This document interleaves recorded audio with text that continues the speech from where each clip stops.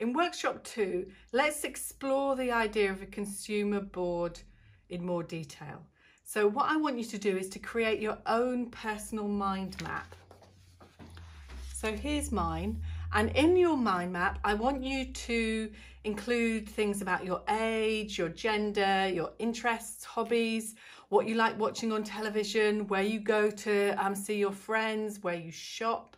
Think of all the things that might be interesting to a company about you.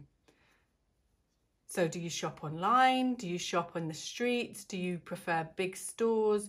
Do you like somewhere where there's a really good customer service? All of those kind of things, put them down. So I've put just a mix of different things about me that I think are interesting. And at this point, it's all written. I didn't have any coloured pens, so I haven't used any, but ideally you're going to make yours a little prettier than mine and maybe put some little drawn images in it, maybe a doodle on top, and put a lot more detail than I have. I've done mine quite quickly.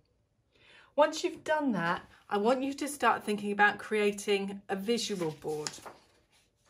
So if you go onto Pinterest and places like that, you'll see lots of different boards, but I want you to play around with a 3D board. So I've got some pieces here that are to do with me as a person. So I have my own fashion brand and I work with that a lot.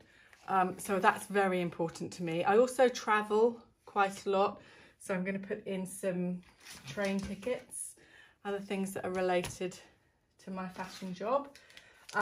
I also like chocolate, so there's going to be a picture of chocolate, and I drink a lot of tea. So I go out, I like having cups of tea in a cafe, somewhere like that. I like eating chocolate, so maybe they could think about doing a collaboration. If a brand wanted to sell to me, collaboration with my favourite chocolate bar. I listen to a lot of music, so I'm going to put my headphones in to symbolise that. And probably like you, I'm on the phone and I'm on Instagram a lot. So I'm going to put a picture of my phone in there as well. And sunglasses. I always have at least one pair of sunglasses in my bag all of the time. And I always have some pens. I also, because I'm quite creative, so they're going to be thinking, how can I appeal to a creative person?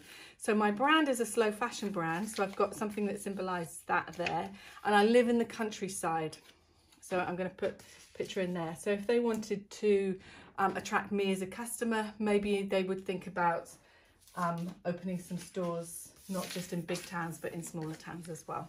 Or maybe selling more on the internet where I can actually see the stuff. Put a few things here. So I've printed off some images that relate, and I've just kind of jumbled them on a page. You're going to have a little bit more time to make your board look more appealing, but just try and gather maybe pictures of your family, those kind of things, and put them on a board, and then stand on a table and take a picture from above.